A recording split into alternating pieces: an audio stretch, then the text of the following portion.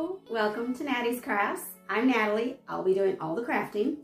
And today we are going to make some stuff for around the house. I'm still trying to decorate my new house, and so still trying to get some last details in.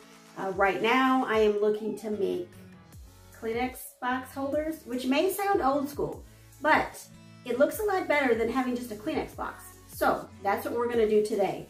Now, I would appreciate it if you would go ahead and give the video a big thumbs up.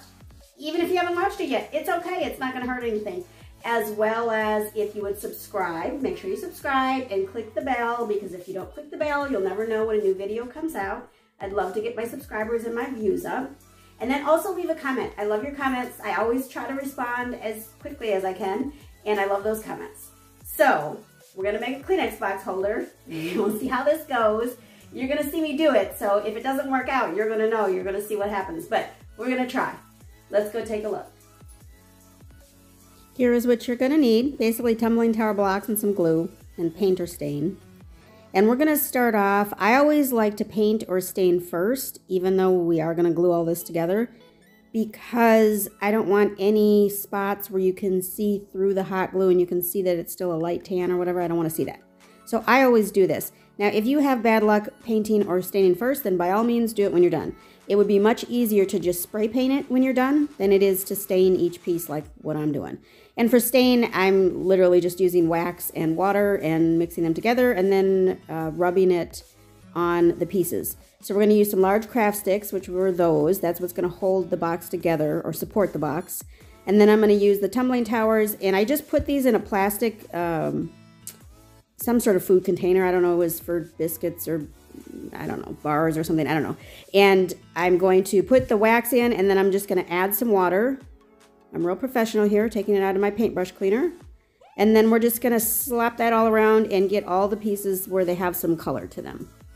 And I don't know if you watched a video a few videos back where I felt like I was painting all day, but I'm here again. I feel like I was painting all day.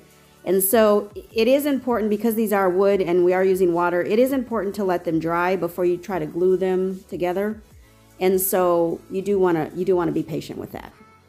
So after they're stained and dried, then we are going to go ahead and glue them together. Now, what I like to do first is organize them or sort them by style. Some have absolutely no lines in them, some have a million lines. I want that all sorted out so it looks good together. After we've got them sorted, then I'm going to choose 9 blocks that I like that look good together, and I'm going to glue those together the long way. And for me, I'm using the tall Kleenex box, so I'm using 9 blocks per row, and then 3 rows tall. So it's a lot of blocks, but it's good in the end, so you'll be good. And so here I'm literally trying to figure out which block I like best, because you know, these tumbling towers, they are not all square and even and all of that. So you kind of have to fiddle with them a little bit to make them all fit the way they should. So once I've got the 3 rows of 9 blocks, then I'm going to glue the 3 rows together.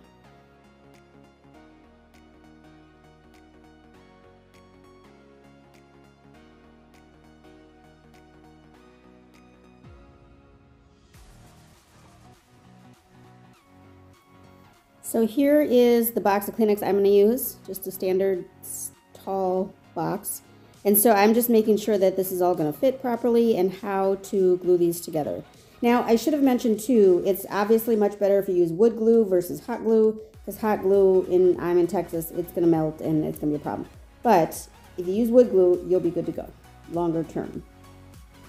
So I just want to make sure they all fit, and they do, so then we're going to go ahead and glue these sides together. And I'm just literally just gluing them right on the edge. 2 on the inside, if that makes sense, and then the 2 on the outside.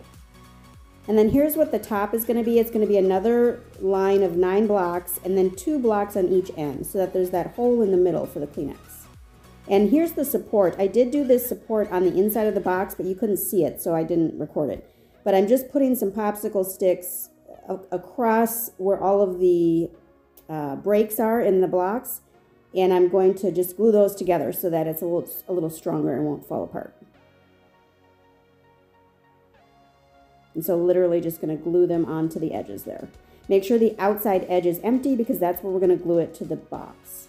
And so for the top, I did use wood glue. Not sure why we didn't use it the whole time, but whatever. So wood glue on the edges there.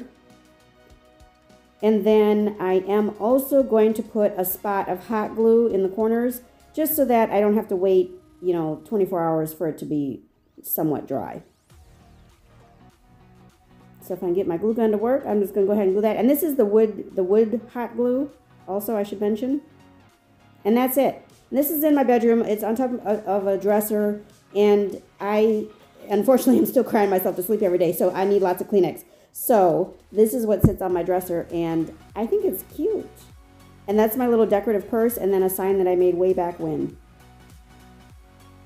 And I thought that was cute. So I thank you so much for stopping by. I do hope that you're able to push the like button, leave a comment down below, and again, most importantly, subscribe.